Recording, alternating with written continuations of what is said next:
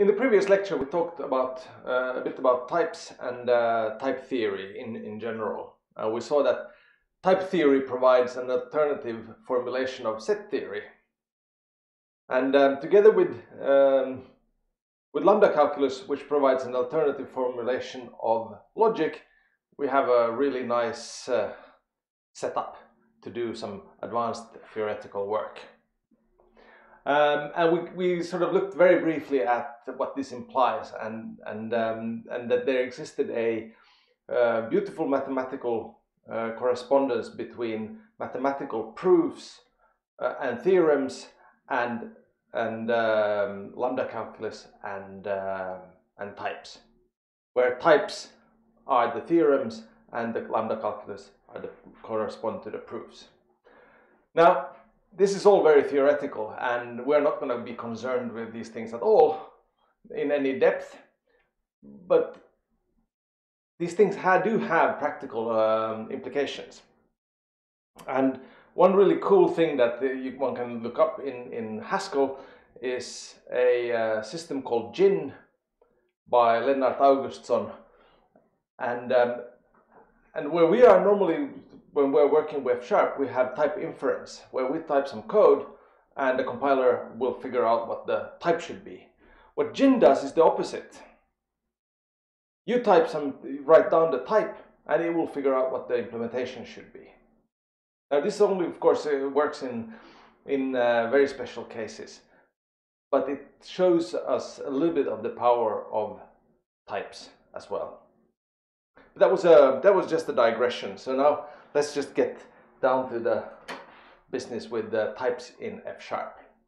And we have already seen types in many places, but now let's just look at them slightly more in detail. So, in principle, we can say we have some simple types. I'll just call them simple types. That's stuff like int and char and float and uint32 and so on and so on. And these are operationally important things because they correspond to types that also exist in the processor. So that we need to make sure that when we feed instructions inside the processors with a certain bit length, they correspond to these types. And these are important regardless whether you have a type system or not. Whenever you want to send some instructions to the processor, you need to know what type these are. I'm going to include one which isn't really a simple type, but it sort of fits in the same category in F#, which is string. Now, string is of course a variable length, in principle a list of characters, but we can pretty much consider it as a simple type when we program. So this is one category of types we've seen, and there's plenty more. Of course, bool is an important one, not to forget the bool. And then we have the function types, which we have also seen, where we have things like f int to float or g string int string and so on.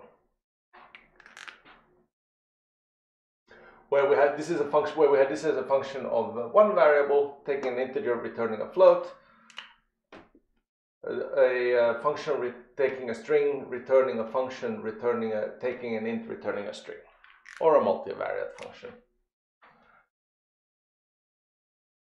Often when we write code, we will see that we have something like, we'll see before the compiler figures things out, we will have stuff like saying prime A to prime B. And these things with the prime A in front of it are generic type placeholders, type variables. They're not values, they're types. And they can get replaced with pretty much anything which fits so that so that the types match up to whatever we are calling and doing. And while we can do these things for functions explicitly, we normally don't. But these are very important, we will see in a little second. One thing that we could say about the function types, which is a little sort of sidetrack, but it's kind of important to know about. I'm going to remove the simple types here. Is that normally when we define a function like this, and we say, okay, we have an f which takes an int and returns a float. Then we expect to be able to call f with an integer of 1, and it will return 42.0. And the same for g, we would call g with foo 5, and it would return something. But there's a variant for this g type of function, which allows us to, because this is in so-called prefix notation. So this is the prefix saying this is the function to call, and these are the argument. But there's a way of defining function in infix notation. So we can say let parenthesis, and that parenthesis there is mandatory, and then we can define a new function. And here we have to be a little bit careful because we can't use any characters. So we need to specify from a particular set. But let's make a special kind of addition. So I'm going to call it dot plus dot. And it's going to take a and a b. And this is going to be an integer, and that's going to be an integer. The compiler will infer that for us. And then I can say, well, okay, so this is going to be 2 times a plus b. So this is a special addition which doubles whatever we give it. Now when I define a function like this, I can actually type code like 5 dot plus dot 10, which in this case would give us 30. 5 plus 10, 15, double it. So now I can actually define this function that will take the first argument from there and the second argument from there. And in fact, all of our infix functions, like minus and plus and multiply and divide and so on that we have, are in principle defined like this. And the cool thing is that, and why this is useful, mostly useful, like this is a cool gimmick that you can define your own operators, but the really useful thing of this is that these functions here can also be called explicitly in prefix notation by including the parentheses. Which means that instead of saying 1 plus 2, I can say parentheses plus parentheses end 1, 2. Which is exactly the same.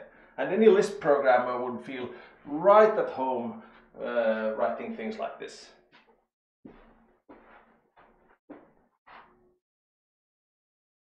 And the nice thing about this is now that we write it like this, is that we can actually partially apply, for example, multiply. So I could say let double, well that's a key, that let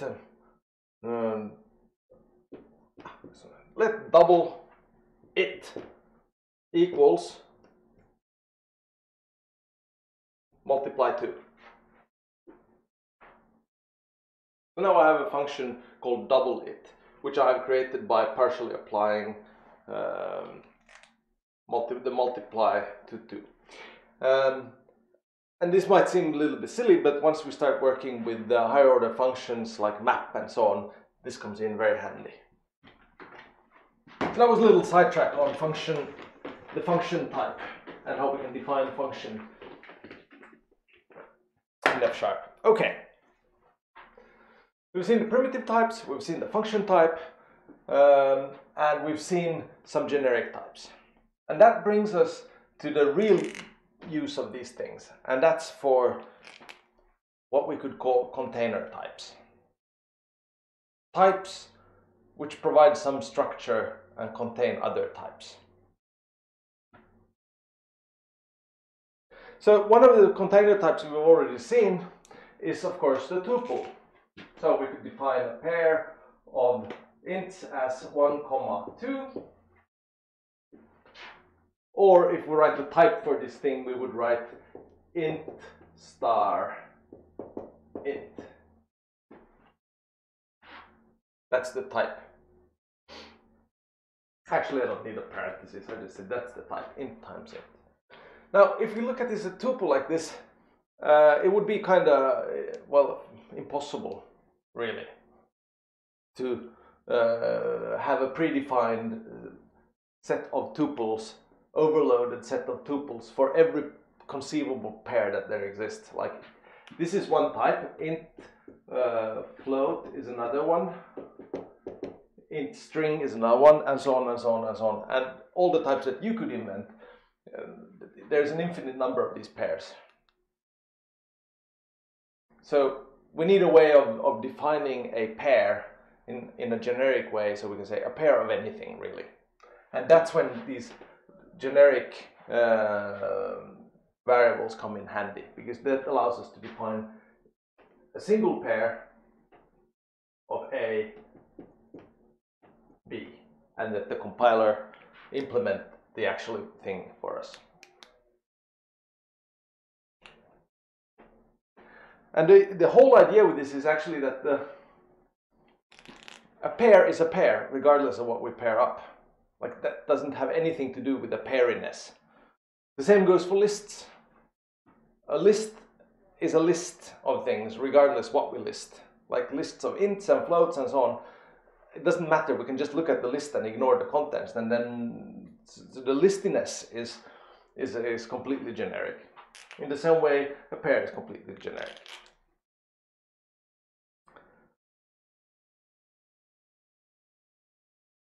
So that's where we use these things. Now, there are two ways of if we take a look at the list. So if I want to define something to be a list of something, the list type is in principle written like this: list some type t. So if I now want to define something to be a list of integers, I could say list, let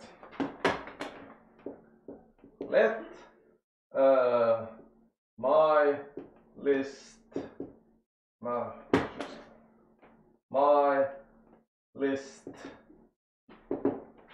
and I can say this is a list of int by giving it an explicit type annotation. I could also let the compiler figure this out for me, but I can say my list has the type list of int, and I could say 1, 2, 3. So here I've written down that this should have the type where I've said specialize this generic t into an int. Similarly, if I would have a list of strings or floats, I would just put in that type. Or if I had created some own type foo, I would say list of foo, and that would be it. But they're all of the same type, so we can't mix things inside of a list. In the tuple, though, that was defined as A, B, and these are different types. So for pairs, and we can put in whatever we want. Then we can have list int and string and so on. Now this notation here, where we use these angle brackets here to say how to specialize a generic type, that's one way of doing it. But there's another way, which is the one I prefer personally, because I don't like angle brackets. I think they hurt my eyes. They're very pointy. You can cut your fingers on them. So there's an OCaml legacy way of doing things, which is a lot of F# programmers prefer. And I can write the exact same type signature like this: int list, or float array, and so on. Note that I have a little L here and a capital L there, and that's because of library silliness. There are two different ways, two different list modules in F#. This is basically the C# one, and this is the F# one, and there's, yeah, technical little details, nothing to worry about.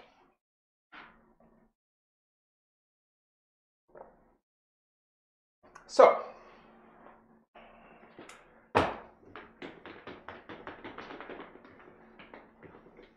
now we've looked at how sort of generic type specifications work.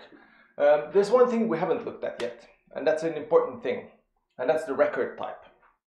Now, the record type is a collection of named elements, but in essence it's the same as a tuple, a 2-tuple, 3-tuple, 4-tuple, 5-tuple, n-tuple. But with a slightly different syntax and the fact that you can name them, which makes it easy to access and pick out stuff from record types, which is kind of hard with tuples. So tuples are usually normally like you have 1, 2, or 3 elements on them and that's it.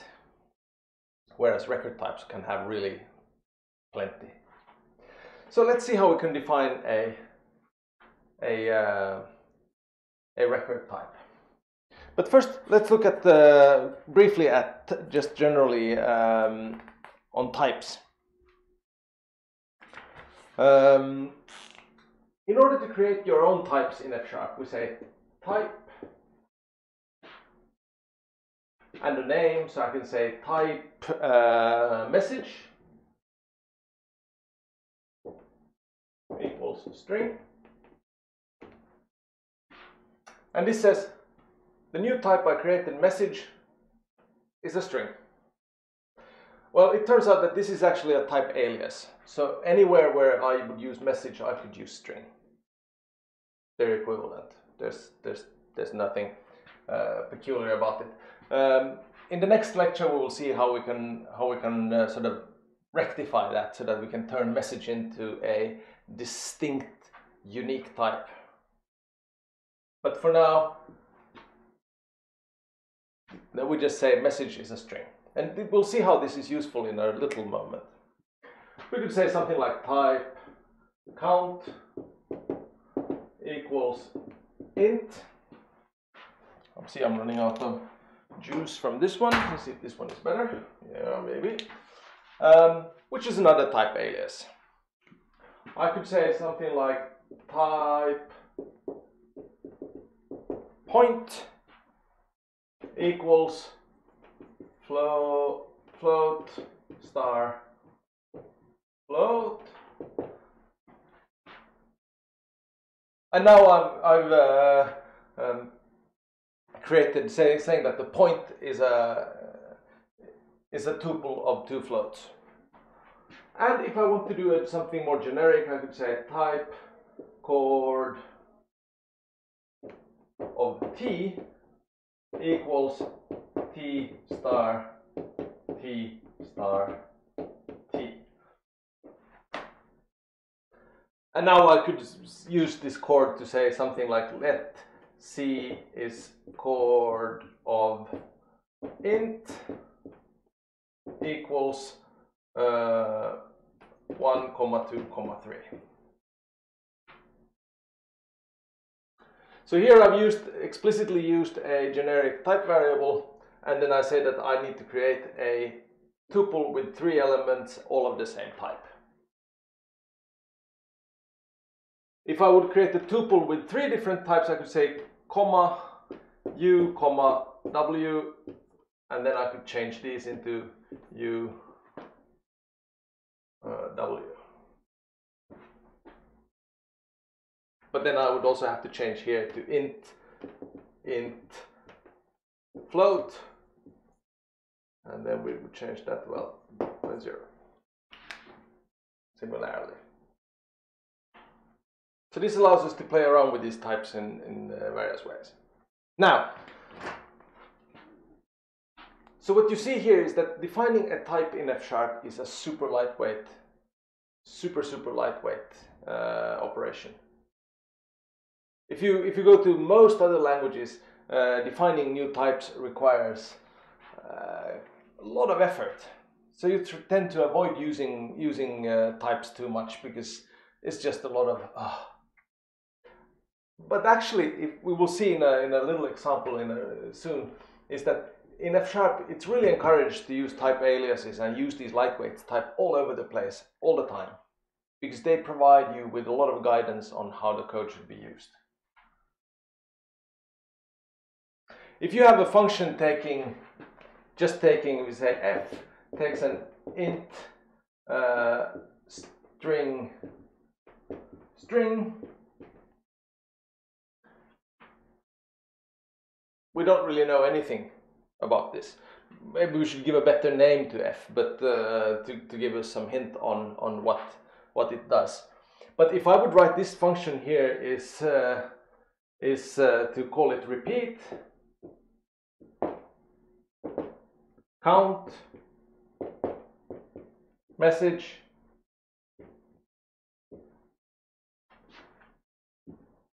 and we could actually, instead of having this, we could say string list, and then it would return a message list. Then it would be pretty clear what it does. And it only costs you one line. Well, or two, int and count.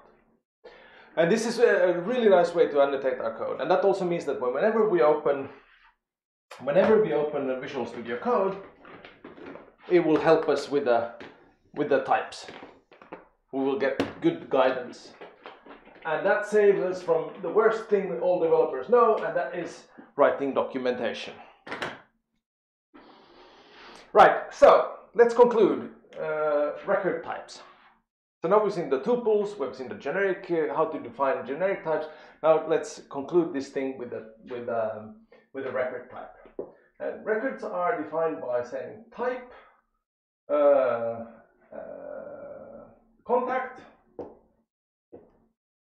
equals, and then curly brace, and then I can say first name, string, last name, string, phone, string, email, string.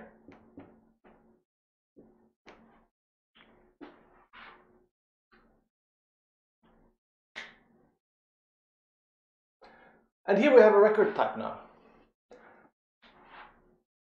And here I define a name, colon, and its type. Name, colon, its type. Name, colon, its type. Of course, I could have made type aliases for these things. So this could have been called first name, and then I would define the type alias for string for first name and so on, to make it even more readable. In this case, it's probably a little bit overkill, but I could. Okay. So if I would make this generic, I could just add a type parameter t, and then I could say, well, email is, I don't know what type email will be, so I could just say that it's a type t. That would be a bit silly. So we're going to just keep it like this.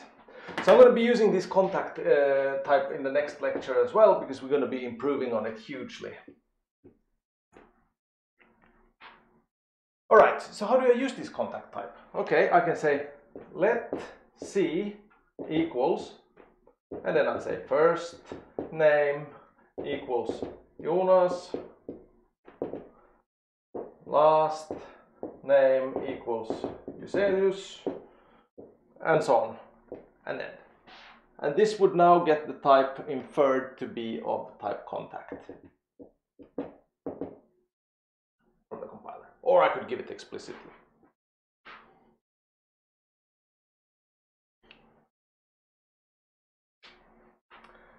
So, but this is essentially just a tuple with 4 elements.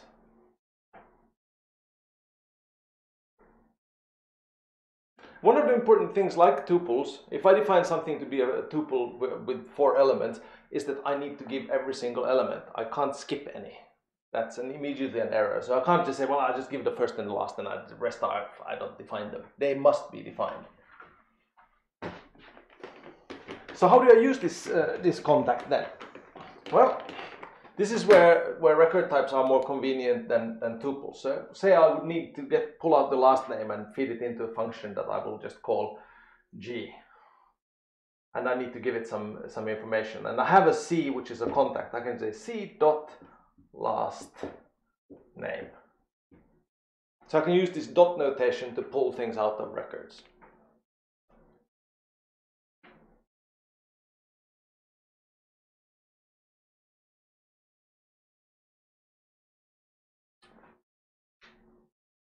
Whereas with the tuples, we had this function called FST and SND and so on to sort of, you would call that and that would return the value. This is essentially the same in the background, except that now we have some pre-generated, nicely named functions to pull out stuff or from this object. And the last little thing we're going to say about record types is that once we have defined a record, we can actually update that record. There's a special syntax for updating records. So if I have a C, which is a type contact, I can now say curly brace, so let C prime equals the new C. C with email equals Jonas at hello.com. Curly brace end.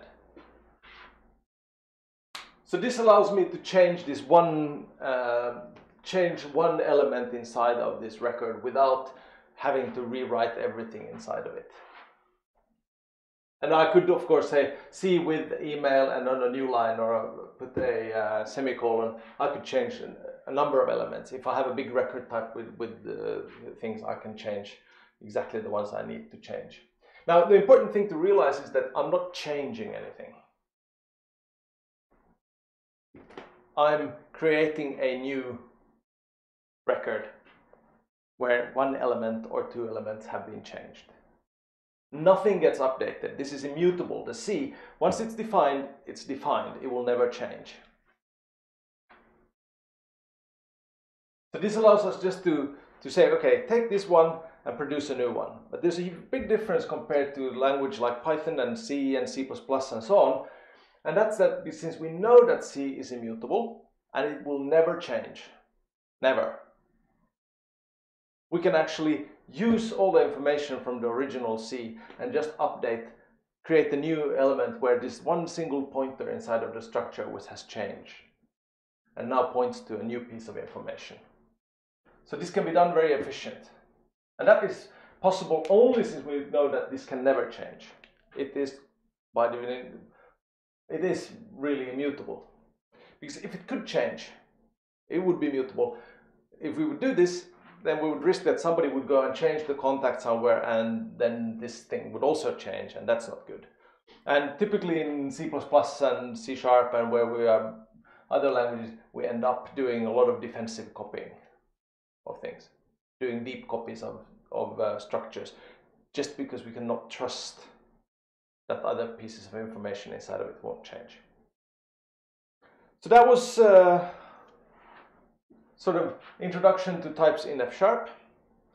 In the next lecture, we will add another member to this family, and we'll talk a little bit more about the record type and its meaning in a slightly broader context. And that's the topic of algebraic data types and why those are immensely useful and why every language should have them, and it's a shame they don't. Until next lecture.